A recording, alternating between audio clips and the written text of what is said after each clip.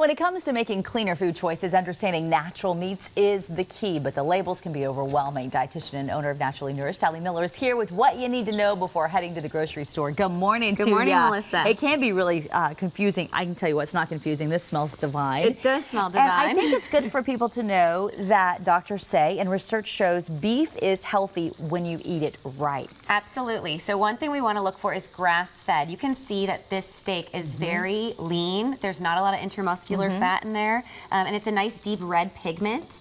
That's going to have more minerals when I'm going to flip it actually for us.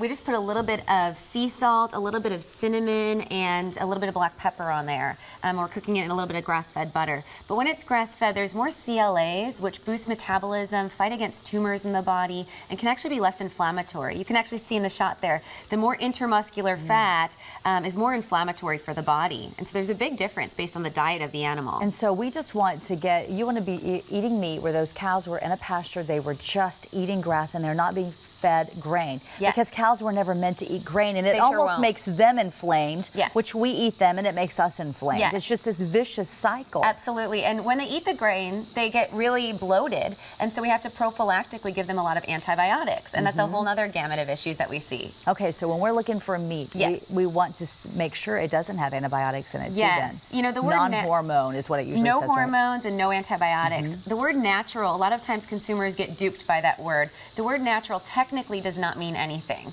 And so, you know, I brought some tricky packages today. This roast beef is made without antibiotics.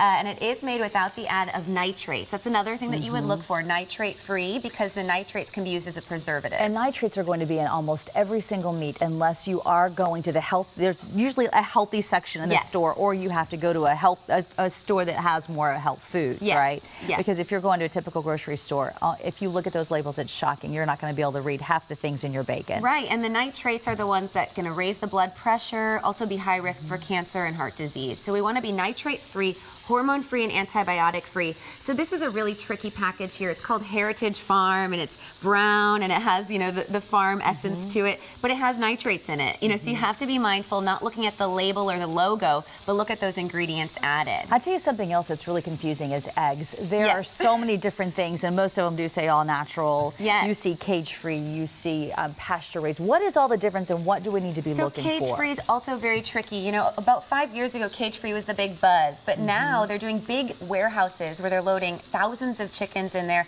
A lot of them will have broken limbs, also high antibiotic use because they're in really dingy living conditions. So they're in a big building, crammed on top of each other, not a cage, so they can get by with saying cage-free.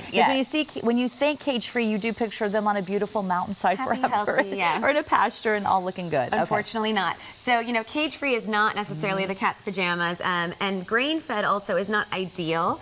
We want to look for, ideally, the eggs that are going to be free of soy and maybe even free of corn and pasture-raised. So this package here, noting the pasture-raised in that light green, it means that they're actually getting access to green pastures. So they're walking around, they're roaming. Right. Now, while I agree with every single thing you're saying, I will tell you that the pocketbook does not agree with this because it is so expensive. So what is your suggestion with how people pull this off? Because it honestly could double your grocery bill when you shop this way. We know it's the best thing, but it's really not affordable yet. Yes, and so, you know, when we're eating meat, we do want to think about being a conscious consumer, and we do want to think about the health benefits as well. So beyond the quality of the animal, it's higher in omega-3s, less inflammatory, as we discussed, and think about purchasing in bulk, and think about purchasing locally. You can buy a quarter or an eighth of a cow and get all of the cuts 2 to 3 times a year, and that would be ample to feed the family and brings it down to about $4 a pound.